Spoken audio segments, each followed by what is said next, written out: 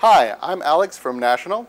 I'm here with the DP83640 Precision Fighter. Let me show you how it works. Now, the DP83640 Precision Fighter is an Ethernet PHY.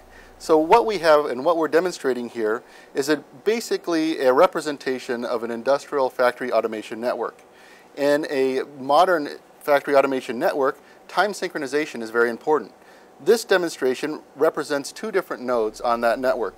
In this case, we have on the right-hand side a node that's acting as the IEEE 1588 PTP master. So this is the time source for this node. And it's actually coming through.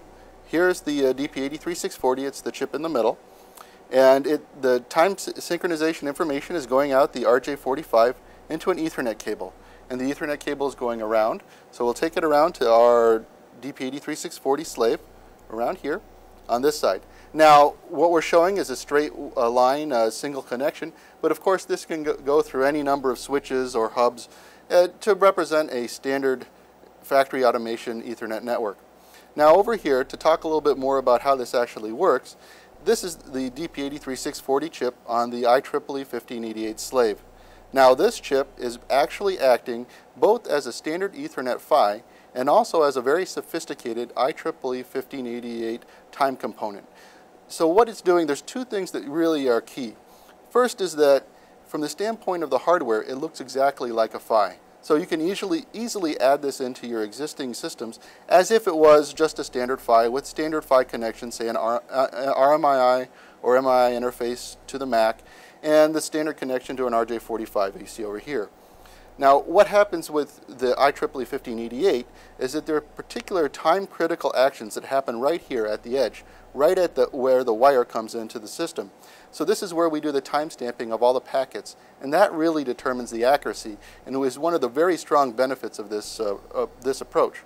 So what happens is that the IEEE 1588 packets are time-stamped right at this node, and then they go through, they're sent through here to the Mac. Now in this case, because of the demo system, we've got an FPGA that's acting as a Mac, but all of the 1588 components are happening in the PHY itself. And then that data is sent up to a software stack. So now I'm going to take you to the results over here on the screen on my right. So if you follow me over here, here we see the synchronization results of between the master node and the slave node. So the green results are the instantaneous synchronization offsets between the master and the slave. The red is the average, and in this case the average is about 550 picoseconds, so very close synchronization between the master and the slave. But really the key metric when you're looking at time synchronization in networks is the 1 sigma standard deviation. That's represented by these two blue lines. And if you see up here in the results, right now what we're seeing is 3.85 nanoseconds. That's a very high level of synchronization that's necessary for motor control, robotics, and other factory automation applications. So let me go down to the oscilloscope and show you what this looks like. So what we've got in the oscilloscope now are the clocks coming out from two of the nodes, from the master and the slave. Right now it's synchronized, so you can see that they're lined up. But let me go ahead and turn off the synchronization and then start it back up, so that you can see what it looks like from the beginning. So if you hold on a second, now I'm turning off the master and the slave. And now I'll turn back on the master, and here I'm turning on the slave.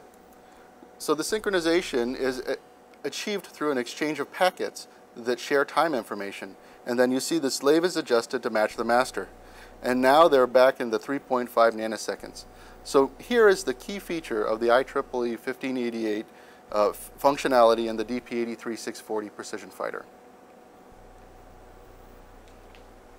Thanks for watching, and for more information, please see our website at www.national.com/Ethernet.